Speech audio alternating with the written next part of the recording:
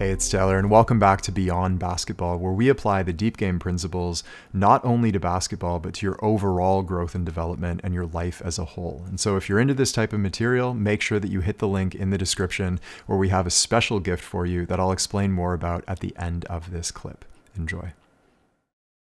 Emotional development means being able to act skillfully, not only when you feel courage, love, when you feel good, gratitude, so on, but being able to act skillfully when you feel afraid and not so great, you know? When you feel reactive, but you don't react. There's a measure of emotional development. When you can accomplish the goal when you don't feel good to the same degree that you could accomplish it when you're feeling good, that requires a degree of emotional development. So it's the ability to continue acting skillfully regardless of how you feel. That's a clear sign of emotional development. And I think the higher level view, like the practitioner view, is that fundamentally there is no such thing as a bad or unworkable emotion. They're all useful. So high level, like sort of turquoise view, I suppose, is that there's no preference. It's hard to imagine a reality that way, but that's when it's like emotions move like your fingers, when you actually have no preference over your emotional experience. Exactly as it is perfect. Could you imagine the power that would give you if there was no resistance whatsoever within your system? What if you could experience fear as a pleasant emotion? Can you imagine that reality? If you could experience heartbreak and suffering as a pleasant emotion. And the power, just the like sheer amount of energy that would free up in your system. Because fundamentally, you've probably heard me say this a million times, emotion is energy in motion. So emotions are only a problem if we get in the way of them and we block them and resist them, because it stops the energy from moving. Energy in motion, emotion. Emotions are energy and information. So they're energy that carries information. And the purpose of an emotion, fundamentally, is to give you the appropriate energy to deal with whatever situation you're facing and to provide information, feedback from the environment to help you update your behavior based on the environment.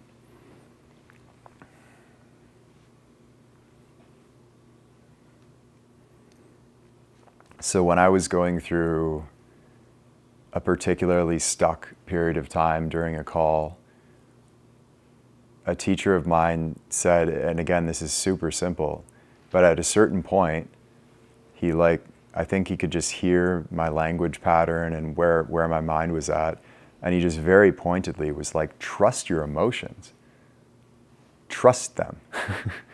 This is not a system that's maladapted and should not have been a byproduct of evolution. Like, emotions evolved for a reason. When we were, I think I wrote about this recently, when we were monkeys in the jungle getting chased by apex predators, emotions are what alerted us to threats in the environment. Like, fear was a survival mechanism. We see a lion, fear shoots through our system, we bolt upright, and suddenly we have all of this adrenaline and clarity and energy and hyper awareness to survive, to make our escape.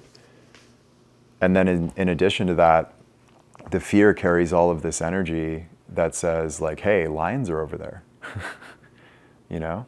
Without these uncomfortable emotions, we wouldn't be here. We would have gone extinct a long, long time ago. Have something? Good. So as a follow-up to the discussion, so we talked about problems of lack of emotional development. What might be the purpose of various emotions? Let's say we talked about fear, right? What might be another purpose of fear that you could think of? Maybe loneliness. Studying you need to be more included in society, be around others. Did you say loneliness? Yeah. So loneliness is reinforcing the behavior to include yourself within society? Yeah. Yeah, because that was important for our survival, right? Mm-hmm. To stop us from doing something that might hurt us. Yeah, stop us from doing something that might hurt us. Mm-hmm. Mm-hmm. Could you sum it down to survival and evolution? At the root, yeah. So functionally, in modern society, for each of us, let's say heartbreak. What's the function of heartbreak?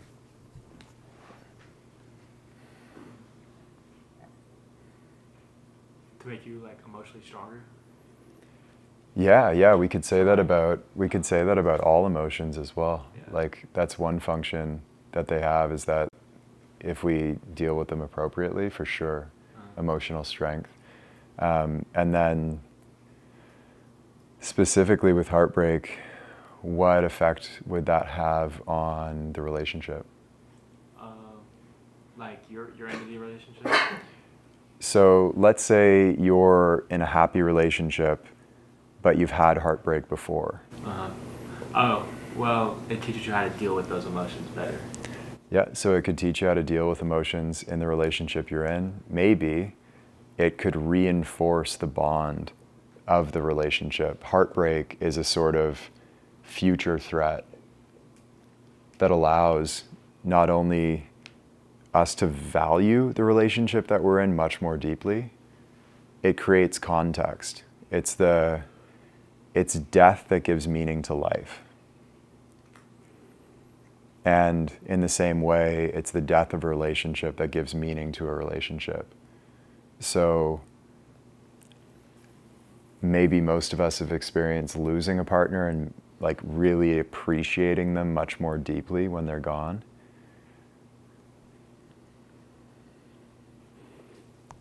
At least if we broke up in a healthy way. And also when you're with somebody, knowing that your heart can be broken bonds you closer with them together, which again, it sort of encourages pair bonding and replication of our species. It encourages us to create closer bonds, to like have offspring and continue our genetic line. What about sadness?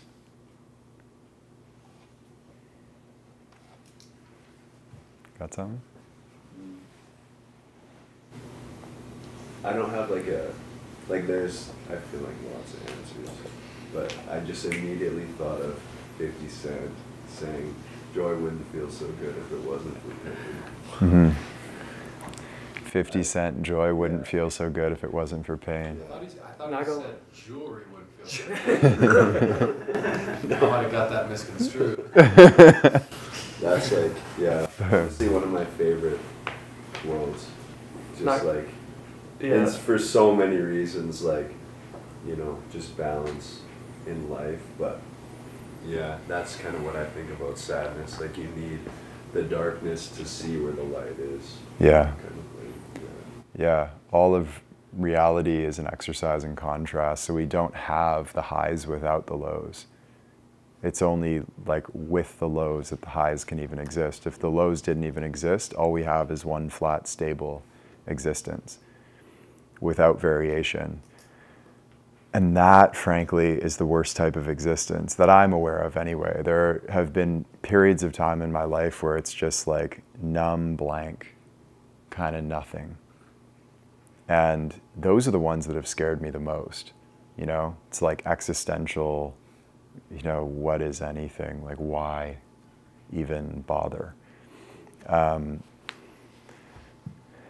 And so emotions really give the color and texture to our lives. It's the sadness that creates the joy, and the heartbreak that creates the love, and the fear that creates the elation.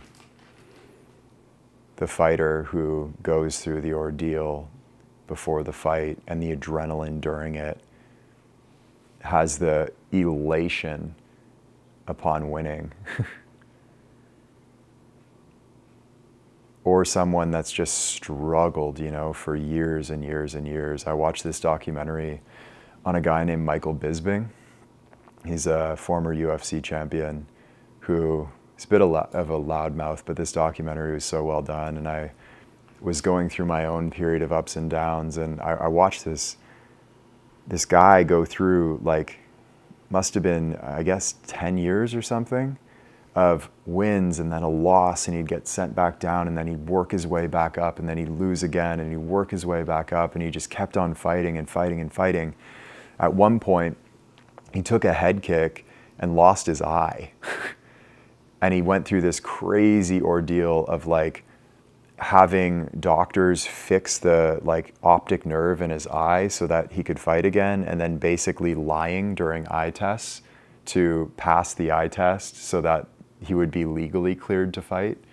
So now he's fighting with one eye, and he's and he had a glass eye put in to make it look like he's got a real eye. So anyway, this guy he's been doing martial arts since he was a kid, and his dream is to be a UFC champion, and he's just fighting and fighting and fighting and fighting.